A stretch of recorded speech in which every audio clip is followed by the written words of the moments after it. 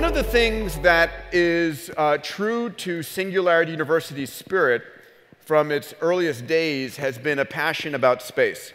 And there's an alignment, if you would, between those who are excited about exponential technologies and a few subjects. And one of those subjects is space.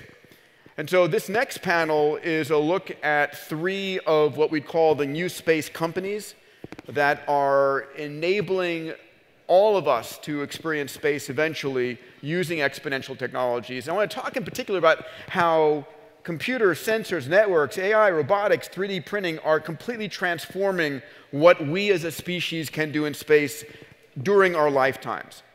So it's a very exciting time, and I'm going to be bringing out 3 individuals who are very near and dear to my heart.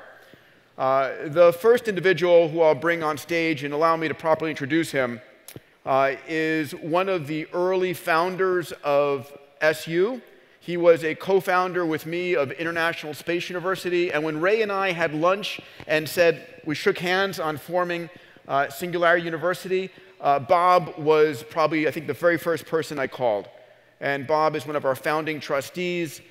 He is the co-founder of International Space University, a serial entrepreneur, someone who did research with Carl Sagan, and currently the CEO and co-founder with my dear friend Naveen Jain of Moon Express. Please welcome out Bob Richards.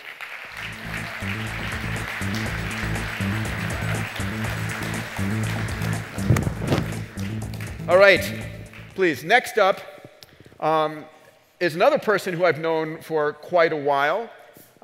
She is one of the rising stars in Jeff Bezos' organization of Blue Origin. I first met Dr. Erika Wagner at MIT, where she was doing her PhD, which she completed. I was able to nab her to come into XPRIZE, where she was heading our space activities and also heading our activities for our XPRIZE labs. And then as her true calling of launching people into space became sort of, blossomed, I was very pleased when she got stolen by Blue Origin. Please welcome to the stage Dr. Erika Wagner.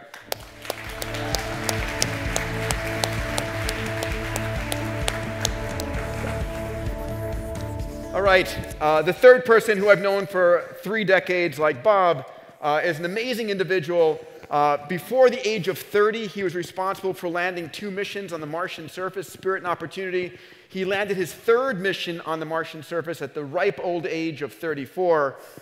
He runs a team of 70 engineers up in Seattle building deep space drones to go and mine the asteroids. Please welcome the CEO of Planetary Resources, Chris Lewicki.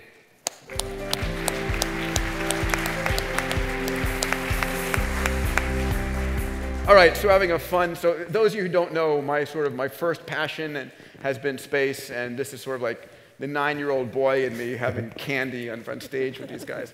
All right, so first question, Erika, to you. This is a question which my dear friend Joe Polish has trained me to ask. In a fight between Elon and Jeff, who would win?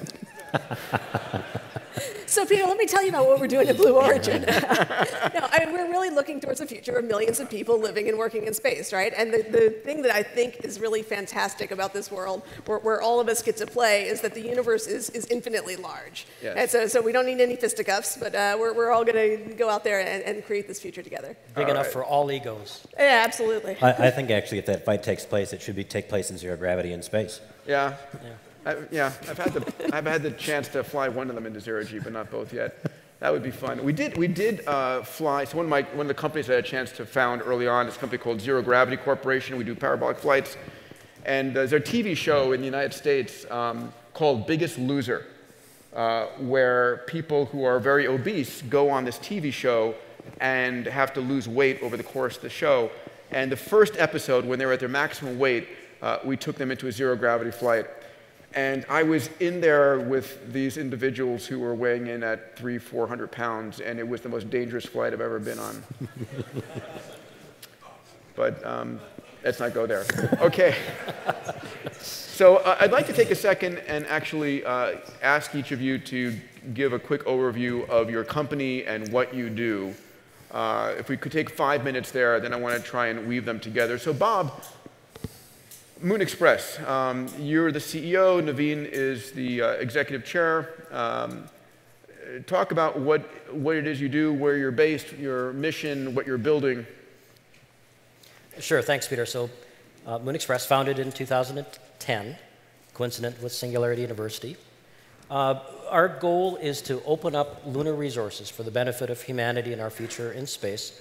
We're building robotic systems that can provide low-cost and frequent transportation to the moon, so to move the economic sphere of Earth outward to the moon and beyond, starting with smart robotic spacecraft that will at first deliver science and commercial instruments, but learn where the resources are and learn how to utilize those resources in the moon for eventually our future in space. Very proud that Moon Express is one of the 5 finalists for the Google Lunar X Prize. We started with, I think, about 26, 27 teams going after Google's $30 million. And where are you guys based, and what are you launching on these initially, if you would? So as we started in Silicon Valley. That's our roots. We're located at NASA Ames, just in Mountain View for the first 5 years, and then relocated the company to Cape Canaveral. If you're going to go to the moon, where you want to be is on the Space Coast in Cape Canaveral. So we were fortunate enough to license not one, but 2 launch complexes at Cape Canaveral, the old Delta pads, and where Chris launched from to Mars, and we were actually on a Mars mission together, the 3rd one. All 3 of them. All 3 of them. That's all 3 of them. Thanks for reminding me of that. So we're located at Cape Canaveral, where we're building and testing our spacecraft systems. Our first launch company that will send us from Earth, the surface of Earth, into space, is another startup called Rocket Lab that started a couple of years ago, and it's offering low-cost, small launches. You can go to the website and put a rocket in your shopping cart for $4.9 million. So we bought 3 of them. So this is extraordinary, right? So first of all, Rocket Lab is based in New Zealand. New Zealand. I mean, the space power of New Zealand. And Peter, the CEO there, has built an amazing company of incredible technology that is only possible today. I'm going to come back to the theme over and over again about what's possible today using exponential technologies. And so, absolutely. So Peter Beck, the founder. So the only way that they can get the launch cost of their rocket down is by using 3D printed engines and taking advantage of every exponential technology that you can think of. The same reason that we are able to shrink the cost, the size, and the mass of our spacecraft. Our spacecraft is using technologies that didn't exist when we started the company. And Peter, I remember our first quotes from an unnamed large aerospace company for our propulsion system in 2010 was $24 million in 24 months. We're now printing our engines for $2,000 in 2 weeks. Yeah. But I mean, this is, honestly, this is where what was once only the capabilities of governments are becoming the province of entrepreneurs. Naveen and I are going to do a session tomorrow on that very subject, and it's extraordinary. One other data point, can you talk about maybe the size and eventual price point? You want to do turnkey science on the moon. Moon Express is like FedEx to the moon, right? FedEx to the moon, minimum viable product. Utilizing a small launcher with a small spacecraft to get robots on the moon for under $10 million, including the launch. That's just unheard of, right? Government missions would be hundreds of millions of dollars. So our first spacecraft is about the size of R2-D2. It looks kind of like R2-D2. It does, doesn't it? Yeah, it does. It's kind of cute. But it's also a modular system that can scale. So each R2-D2 can join with other R2-D2s and scale to the markets and go on larger vehicles as the market demands. Nice, thank you. Dr. Wagner, so when did you join Blue Origin, and you joined in, you got involved in the suborbital, but I mean, Blue Origin, I mean, it's like one of the best kept secrets in the space business. probably on purpose, since Jeff doesn't need money. We say blue is the new black. Blue is the new black. I like that. So I remember seeing, you and I saw each other when Jeff got the third Heinlein Award. And I remember an early meeting with Jeff. I had known him when he was at Princeton. I remember early meeting with Jeff when he was just getting Amazon going. They'd just gone public. And he said to me, my intention is to make a ton of money with Amazon and then spend it all on space. And you know, you can't say this, but I know he's serious about that. He's just liquidated $1 billion, and that's his long-term. One of his long-term passions. Talk a little about his long-term vision, if you could, because I think it's easier for you to do that than the short-term actions. Well, so Blue Origin really was founded on a vision of millions of people living and working in space. And the first step for us in doing that is to bring down the cost of launch and to increase the availability of heavy lift launch in particular. So our initial product, New Shepard, is a suborbital launch vehicle. It goes up and comes down in an 11-minute flight. We've been flying that one for a little over a year. How many flights so far? So the last vehicle we took up and back to space 5 times. Same rocket up and down, up and down, propulsion up and is down. hydrogen peroxide? It's the BE3 is a liquid hydrogen, liquid oxygen, 110,000 pounds of thrust. So you started with hydrogen peroxide, but then we had some peroxide development engines early on. We went to LOX hydrogen for this vehicle. It also is a great engine for an upper stage in our next vehicle, which is coming down the pipeline, which is New Glenn. So New Shepard, named after Alan Shepard, America's first suborbital astronaut. New Glenn, named after John Glenn. That's a large 45 metric ton stelleo. We'll be launching neighbors out of the Cape there with Bob. And then we also have other programs in development down the line. So at the end of the day, the launch industry has been one that has been expensive and scarce and unavailable. Is there a vision of how often the kind of vehicles that you're building would want to fly? Sure. I think that the first thing for us is reusability. When you fly across the ocean to come to a summit like this, and then you take your airplane and you throw it away, you probably wouldn't come and visit us very often. So we're trying to get to the point where space flight is not doing the same thing, where we can launch and reuse that vehicle so that the cost of reflight is really the cost of fuel and touch labor, just as the X-Prize really put it in the Ansari days a decade or more ago.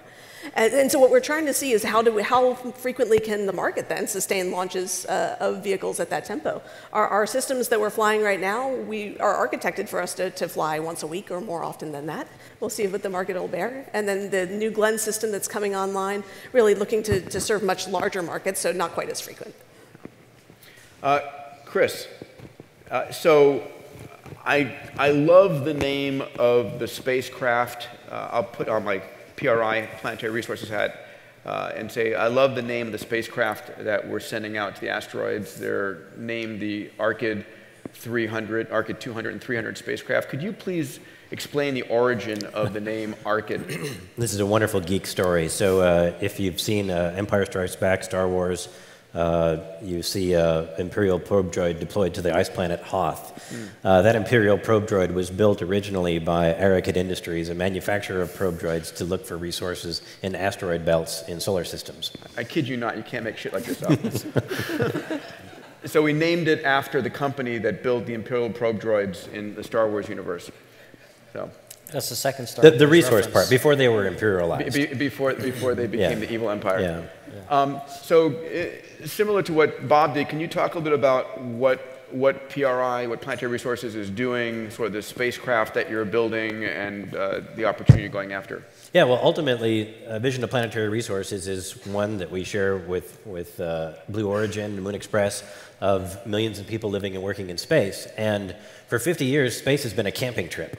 We've had to take everything we've ever needed on the entire trip with us on that journey. And Planetary Resources is looking to be the leading provider of resources for people in space and the products they need so that you don't have to bring it all with you. And that starts with things like oxygen and hydrogen for BE3 and BE4 engines, for refillability and refuelability. It's about providing the resources that you need to live, breathe, and work, and then ultimately the materials that you need to manufacture things. And from a rocket science standpoint, we've achieved amazing feat of going out into space, landing on the moon, but there's a whole universe out there. The moon's quite close, but it actually turns out that asteroids are also a good and close-by source of resources. So we're building these probe droids that will set out about a half dozen at a time to identify the resource-rich near-Earth asteroids, the nearby destinations. And we'll bring those materials back to Earth orbit where we can refuel spaceships, where we can help build habitats, where we really can enable this vision of lots of people in space. So just a clarification, you don't actually move the asteroid back to the Earth. You actually mine the asteroid and bring the materials back. Just bring the good stuff back, starting with water. Yeah. And why water? Well, water is really the keystone resource for all of space. Resources and stuff is kind of the underlying aspect of our economy. And in space, transportation is literally rocket science. It's extremely difficult. So if you can, just like Blue Origin and now SpaceX are reusing the first stage of your rocket, to be able to refuel things in space allows you to reuse not only the rocket, but the payloads that go on it and everything thereafter, kind of the way that we're used to living here on Earth. So it's one of the things I find fascinating is that for the first time, we're starting to see space ventures being funded by venture capital. It was not something before, it was funded either by government programs or wealthy people who had not invested in space before. Because if they had, they would have lost their money and they wouldn't invest again. True facts, right, Bob? No, not like you. Looking at just our we've been in this game for a while. How do you make a small fortune in space? You start with a large fortune. Yes. Yeah. And so for the first time, we're starting to see venture coming in. We just had SpaceX go out with a financing that wasn't publicly known, but I think they're valued up near $20 billion today, which is pretty extraordinary. Let's talk 1 second about the availability of capital as entrepreneurs. So what are you seeing out there? Bob, do you want to speak to financing? I know that... Sure. No, sure. And compare notes would be nice.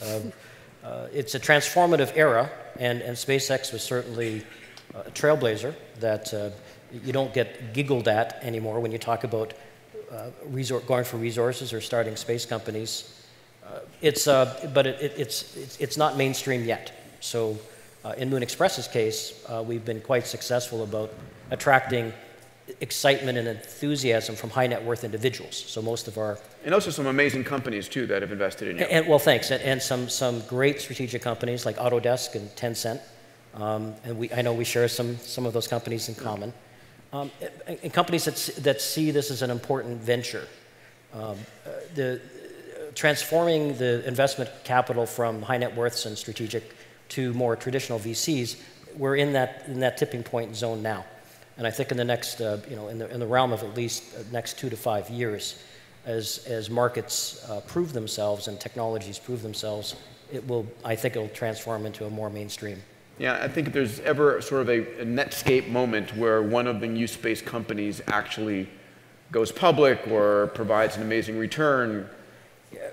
Absolutely. There's kind of this we're looking for the 4-minute mile of space where there's a tipping point where people are convinced that it can happen and will attract the capital and the competitors, which will all be helpful to the rising tide floats all spaceships. Erika, you've got the ideal situation with Blue Origin where you've got a visionary founding billionaire who believes in this to the point where, at least I'll say, he's prepared to keep writing checks to create the vision and let the economics catch up. Do you want to say anything about the financial economics of new space? Sure. I think that for us, we are driving towards being a long-term sustainable business, which is important day to day. But we're also really interested in how the ecosystem is arising around us. And this vision of millions of people living and working in space presumes that they are bringing back value, that we're not just throwing dollar bills up into the universe, but we're bringing it back so that every space flight can pay for the next space flight. That's sort of that virtuous cycle that we all need to keep space growing. So for me, we've watched lots of money going into telecom over the years. We've seen now another wave of money going into Earth-observing satellites. We're starting to see money going into off-planet resources. the next big question for me is what's the investment round for things that can be made in space? We're starting to see 3D printing. We're starting to see material science really starting to burgeon. We've got an entire opportunity here where hot things don't rise and dense things don't sink, and every process that we have on the ground is different, literally turned on its head in space. And I can only think that there's a whole realm of opportunities coming in that domain. Yeah, we just a quick point. One of the things I'm very proud of is the many Singularity University companies that have come out of SU, and one of them is a company called Made in Space that is actually has built, designed, launched onto the space station 3D printers that can 3D print. They've got a great partnership with Lowe's and with SU, and their vision is to 3D print materials in space that can't be made in the gravity conditions on Earth. And I think I can talk about their first product, yes, about the fiber optics. Yeah. So they're looking at producing fiber optics that are so pure that they have extraordinary value because of the differential in space.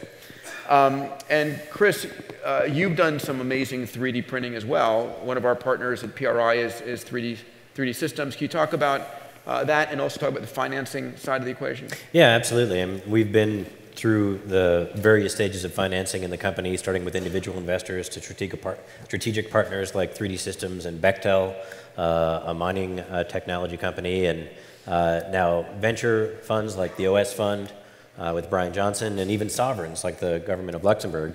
I think that's fascinating, right? Our largest investor at Planetary Resources is the government of Luxembourg. Which is amazing. Yeah, and Luxembourg actually has set up a whole initiative where they see their foothold into the next part of the economy is space resources. And whether it's 3D printing materials in space because they can only be made in space, or that's just the sensible way to make things. What I'm excited about is taking materials off asteroids and making a structure that's 1 kilometer wide and 10 kilometers long, and you don't have to worry about folding it up on a rocket or needing to support its own weight. So today we can use those technologies to make better machines that go into space, and tomorrow we can make better machines in space. I think what I'm seeing is a lot of the transition, and the internet is a good corollary. It used to be that you had an internet business, but now we have internet businesses buying brick and mortar companies. Space is really just a new medium for business. It's not a place anymore. We don't talk about the ocean business or the land business, but we still talk about the space business. But it's really just a place now that commerce can be done in all the normal ways that we've done it. So everybody keeps on asking me, so you go to an asteroid or you go to the moon and you start mining for stuff, who owns this shit? Well, this is something that we worked together with Moon Express, and in 2015 the US clarified an ambiguous point in a decades-long space policy that you can't plant a flag on it and say that it's a red moon or a red, white, and blue moon. But if you go there and pick something up, the United States and now the government of Luxembourg will recognize your right to own that object that you picked up. So that's a great framework that allows us to build a number of things in addition. And we can expect over time, just as the technology and finance improves, that the regulatory framework will improve alongside it. But that wasn't enough, right? So the other part of that kind of finders keepers legislation, which was great, which said if you peacefully go in compliance with Outer Space Treaty and go get stuff, you own it. And that was codifying what I think was implicit in the Outer Space Treaty, which is this document signed in 1967, which to this day regulates and guides how humans behave in space, and thus private companies as well. But the other part of that legislation also recognized the lack of regulatory framework that would allow private companies to be licensed and to be authorized and supervised under that same document. So we reached a barrier in 2015, shortly after that document was signed into law. We went to the US State Department and said, we'd like to go to the moon. Is that okay? Do we have to get a license or ask permission? And we went to the State Department because that's the federal body that oversees treaty obligations of the United States. And the State Department said, it sounds like a really cool thing to do, but there's actually no way we could say yes to that. And the regulatory framework, it's not that they didn't want it to happen, but the regulatory frameworks of space business kind of end a few thousand miles outside of Earth. So we had to come up as a company with a framework for the framework and propose to the US government what we would like to do in the moon. And it took months of kind of shuttle diplomacy between 10 or 12 government departments to come up with a consensus with the US government on July 20th of 2016, provided us with the first mission approval for a commercial enterprise to leave Earth orbit and go to the moon. I mean, it's a big deal that you got the first license to go to the moon. In the world. Yeah. Yeah, I think it was a big deal. Yeah. Oh, thank you. So there's something else going on that really bothers me. And I just want to use this to elucidate what's going on in the entrepreneurial world versus, to some degree, well, to a large degree, the government world. And there's so much possible on such a low budget. But could we talk 1 second? So NASA is sending a mission to Mars in 2020. Is there a name for it? It's got the very creatively named Mars 2020. Okay, 2020, that's what I thought. Although there's probably an opportunity for one of your kids to formally name it. Okay, so this Mars 2020 mission is running processors on that spacecraft, which were built in what year? Drum roll, please. 1993? Yes. So we're talking about a mission to the Martian surface in 2020 that's using processors that were built, let me do the math, 27 years ago. Not much has happened in that amount of time, though. Has computing gotten better? WTF? So why does this exist? It's a failure is not an option mentality, and when failure is not an option, success gets really expensive, and you worry about risk everywhere. And if it works, you aren't motivated to improve it. So it works. It roves a rover out on Mars. You can't do a lot with it. It drives very slowly. But it very much limits what you can do with that. A lot of what we're looking at Planetary Resources is how we can use new cloud computing techniques, how we can use deep learning and neuromorphic chips, and how we can understand patterns. A lot of this, you pay PhDs and postdocs to look at signals to try to figure out, what you're looking at. But as we're finding now with data sets, if you can train a large data set, the computer can do it way better than the best trained PhD can do it. Yeah, I remember our first meeting together. Do you remember that? I drew a box on the whiteboard, and I said, every year what you can put in this box is going to double in capacity or reduce in size. So we're launching this fall a spacecraft that'll have 17 different processors on it, and it's an experiment to see how we can actually do cloud computing. Are those 1993 processors? No, they're not. They're much newer than that. Actually, some of them were pre-production before the company was even selling them. So we're all the way on the other side of that curve.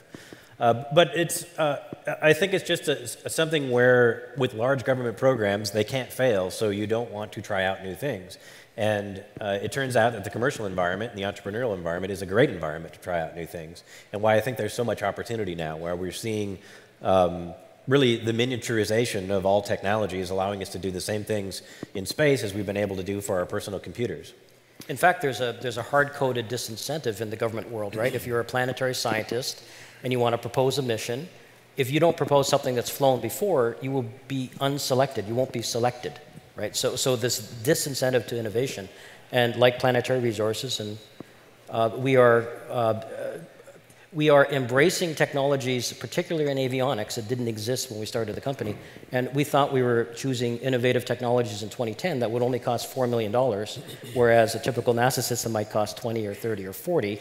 And now, of course, we can get parts from CubeSat manufacturers and fly those same processors that cost tens of thousands instead of millions. And it's all kind of riding the curve. Like, I look at every autonomous driving car startup out there and think about where they will be in 5 to 10 years, and think about all the sensors and all the technology that they will have commoditized that will make asteroid mining quite easy. Yeah. Being able to use that and the tens of billions, if not hundreds of billions of dollars of investment. Dr. Wagner. Yeah, no, we always talk about space being a place where spin-offs happen, right? Yeah. Where we would go spend a lot of money on Apollo, and in exchange we get Teflon and cordless drills. And it turns out now we're back in a part of the cycle where space is where spin-in gains are happening, where we're really able to take these exponential growth technologies that are happening all around us and make space just another place where we can leverage those Can you patterns. guys talk about where you're seeing exponential technologies play in your companies and enabling you to do things you couldn't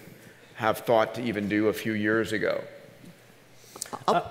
I'll point to additive manufacturing as a big one for us, and advanced manufacturing in general. Our New Shepard rocket has literally hundreds of 3D printed parts, and they started off as the brackets and the guides and little pieces, and now they're increasingly moving into the hot end of the engine and really are part and parcel to how our rockets work. And not only could we not design the parts that we're running with now, but we couldn't have even thought about how do we design for 3D printing. It's not just make the same part, but do it with a new technology. It's literally rethink how you design the rocket so that you can take advantage of the 3D printing. Bob? I can't think of a system or subsystem that isn't being fundamentally impacted by exponential technologies. We're 3D printing our rocket engines. We're not outsourcing them. Our avionics are processors that have dematerialized hardware. The computation allows us to run simulations. We can land on the moon 1 million times and create holodecks where the spacecraft is in a simulation that thinks it's doing something. That's a really critically important point, right? So the ability to actually run real physics simulation in detail and have actually run your entire mission and landed on the moon, or when Dragon, docked with ISS for the first time, it was perfect because it had run millions of simulations. Where in the old world, the best you could do is do slide rules and try to create these structure simulations that were physical. Our spacecraft is creating probabilities that it's actually in a simulation, I hear. Chris, what do you do? I mean, for me, the stuff that is just really evident is information systems. We've got an objective to go out and find out which of the 60 million asteroids in the solar system are the best ones, the place to set up the first space mine, and the roaming charges are terrible. When you're way out there, getting the data back is always a challenge, as everyone who's familiar with getting on the outskirts of town. But the more intelligence that we can put in that box, the more onboard smarts, the more that we can take the data off that sensor and make a decision instead of just shipping it back home and letting people make the decision. There are so many off-the-shelf, open-source technologies that we can tap into that we don't even have to create. There are teams of other folks creating them for other applications that we just need to adopt. Just for the hell of it, I asked you to think about blockchain applications for us. So, where does blockchain come into the space business? Well, I think insofar that blockchain is another layer of the network, another layer of trust, and ways of having traceability for something. There are mining companies today, for example, that are looking at doing blockchain all the way to a commodity that's sitting in the ground, so that you can get the chain of custody all the way back into the market. If we look forward 5-10 years from now, when we're mining asteroids and delivering fuel to orbit, we could have smart contracts in place that are automatically paid. Investors and dividends are automatically paid. All that kind of happens automatically because in 5-10 years, we're going to have a lot more blockchain in the economy than we have today. So we can build that into the system as we think about commerce in space. What are you scaredest about and most excited about? Who wants to take that first? What are we most scared about and most excited about? In the realm of the space business. Yeah, I don't think we're so excited. We are at the knee of the curve. We talk about the knee of the curve at Singularity University a lot. We are at the beginning of an epoch of transformation of our human species from a single planet species into a multi-world species. And we are the generation that's seeing that happen right now. Peter, Chris, Erika, we've all been a member of this emergent. If we could pick one time to live in the 1,000 years, this is so exciting because we are transforming permanently, right, into a multi-world civilization. And each one of us and many other companies are playing a vital role in that tapestry of making that happen. So that I don't know how to be scared about that. It's just very exciting to me. So alien life coming in no, just kidding. Please, Erika. Well, when I think about this democratization that's happening in space, this idea that it was only nation states and a very, very few of them that could play, and then we opened those doors a little wider, and then we said, now the best and brightest from all around the world, but now we're saying anyone who has a valid idea can come to the table and play. I think that that's really, really interesting. We've literally got a payload coming up on one of our next flights that is some second graders in rural Indiana that wanted to know if fireflies could light up in zero G. And all it took was them having a vision, and now they have a space program at their elementary school. So I think we're getting to the point where that dream is increasingly shareable. Personally, the thing I'm most excited about, I want to go. Just show of hands in the room. How many people would go given the chance? What's our audience? Okay. All right.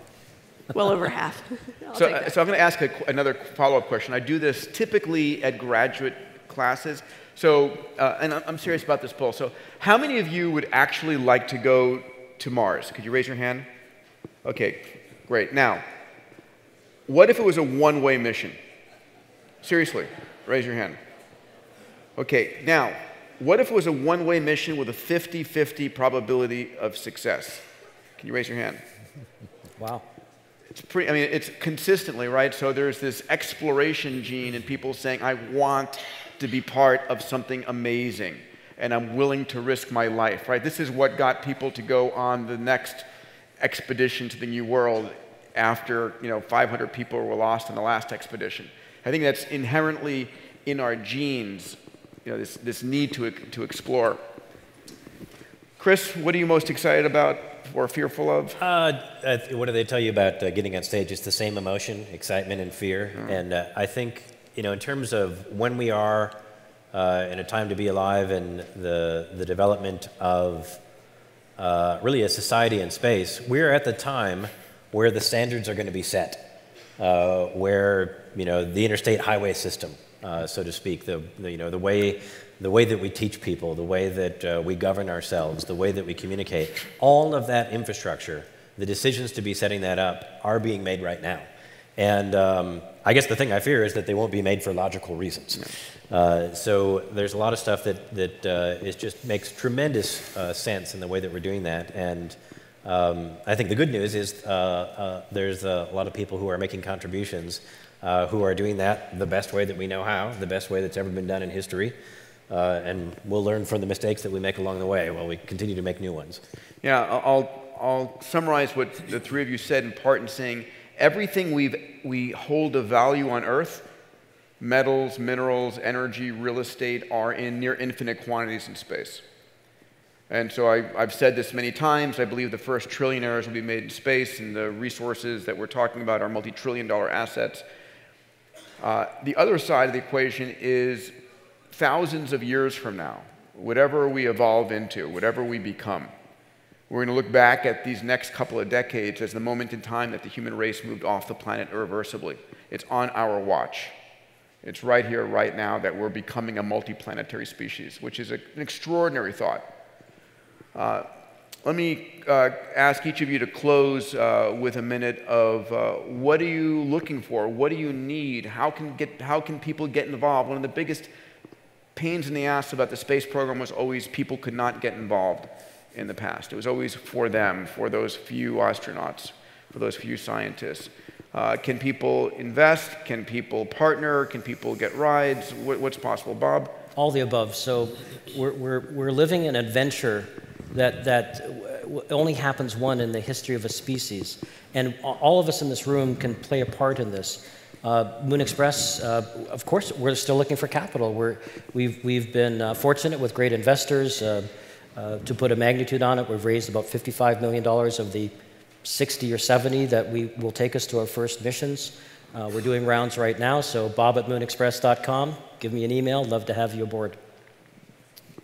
Erica? So for us to have millions of people living and working in space, they need to have things to do, and they need to have places to do them. We're looking for the apps that lay on top of our platform technology.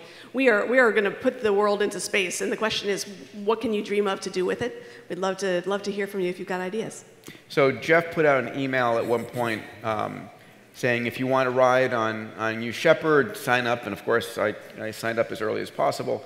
I've got my seat on Virgin Galactic I'm excited about, but I want to fly on them both Fly them all. Fly them all, absolutely. So are you taking reservations for flights? We're not taking reservations just yet, but I can assure you, you'll know when we are.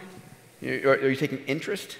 You can sign up and let us know you're interested. You'll be on our mailing list, and then you'll be among the first to know. All right. Chris, how can folks be involved in PRI? Yeah, so we're taking one of the largest industries on Earth, one of the oldest, maybe one of the most antiquated industries on Earth, the mining industry, and we're modernizing it and taking it into space. And that really requires not just aerospace engineers, but financial engineering, politics, project financing and the ways that these things are traditionally done. We are setting up right now the first project financed space mine. And that's going to be not only sovereigns, but institutions, mining companies. Can you say anything about? I can't name names, but we are negotiating with several large mining companies who are interested in extending their business into space. So in the process of doing that, we are always welcome to bring new partners. Not just resources, but really intellect and passion into what we're doing. And people can contact me, Chris, at planetaryresources.com. Love to talk to anyone here this week about what we're working on. Wonderful. Ladies and gentlemen, please help me thank Bob and Erika and Chris.